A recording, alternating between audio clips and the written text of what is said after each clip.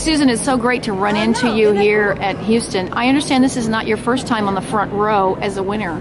No, I am fortunate enough to have been on the front row here 4 times. This is my 4th time getting one of the top prizes. Not best of show yet, I hope that someday, but this is never a disappointment, to put it mildly. It's always a thrill. We would love to know how you store these immaculate quilts. Well, I really don't make them for use, and I don't have a wall large enough for these, and I have cats, so you know they're not ever meant to be displayed. After they're done with shows, they are just folded in muslin bags and stored on a shelf in a closet, so not anything special.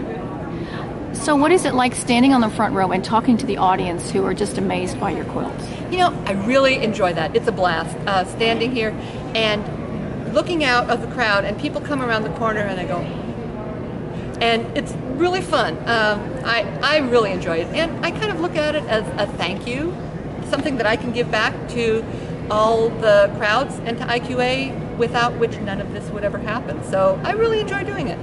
Do you do any trunk shows or lectures? Rarely. I really don't travel all that often. I'm kind of a solitary person. I really like, most of the time, staying at home and sewing and quilting. I have done teaching and trunk shows, but not a whole lot. I live in a small town far away from an airport, so travel is really, it can be a challenge too. So mostly I'm a homebody. Well, we saw you the other night in your beautiful red dress, and you're in your travel gear today. But we noticed that you have something in your hand, which is a little sample. So tell us about that. Okay, this quilt won the Superior Threads Master Award for Thread Artistry. So obviously it's got something to do with a lot of interesting and creative uses of thread. All of the color on the quilt, except for this blue strip of print fabric, is machine embroidery.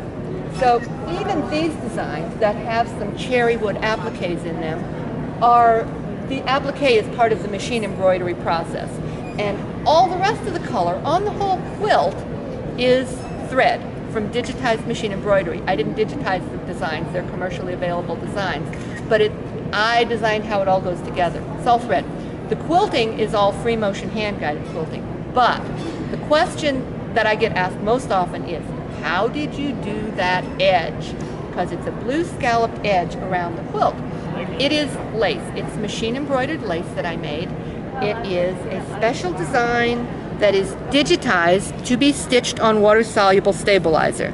Now this white stuff is a water-soluble stabilizer. There are lots of different brands and they're all pretty similar as far as I can tell. It's done in a hoop because you can't do machine embroidery in just a long row like you could stitch a straight seam.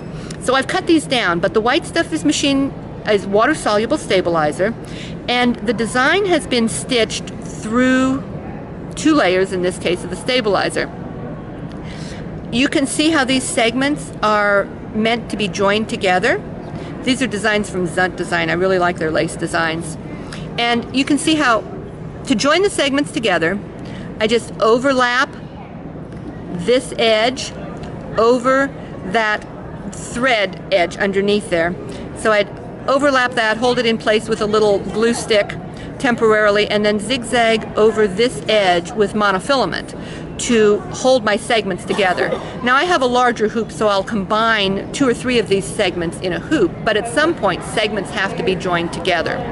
So I will join all of my segments together for the border for the entire quilt while it's still on the stabilizer. Then I will soak away the stabilizer, and it doesn't disappear instantly. I soak it a couple of times. I soak it usually a couple of days in like the tub of my washing machine, and change the water a few times because I want to get rid of all the stabilizer. I don't want it to be like a bookmark or a Christmas ornament where you might leave the stabilizer in and keep it stiff. I want it nice and flexible, and you can see how soft that is. it is just lace. It is truly lace that was made on the embroidery machine. And if you know my work, you know that that's almost a trademark of mine, using the freestanding lace on the quilts. It takes a lot of time and it takes a lot of thread, but it's not difficult to do. So that is made separately from the quilt, and it's attached to the edge after all the quilting is finished. And I'm going to show you the back now so you can see the quilting on it. So, wow. There's the quilting on my quilt. You can see that's all free motion quilting done by me with a sit-down machine. And you can see these designs, look along here. The embroidery is done only through the quilt top, but after I embroider the quilt top, sandwich my batting and back with it, and then I quilt, I free motion around all of the embroidery designs with monofilament, and Superior Monopoly is great for that, in the needle, and that transfers the design to the back, and it also creates the texture on the front so that the embroidery designs really pop. And it also makes for a really, really pretty back. So that's my quilt. On the inside. And do you have any other questions for me right now? Yeah, could you just tell us your website? Yeah. Oh, my website's SusanStewartDesigns.com, and my blog is Susan Stewart Designs WordPress. Well, thanks And you can so see much. the red dress on the WordPress blog. Thanks again so much for sharing all your wonderful talent, and we look forward to seeing you again on the stage at Houston at some Hope point. so. I'm working on a quilt. Maybe it'll be a winner. I don't know. You never know.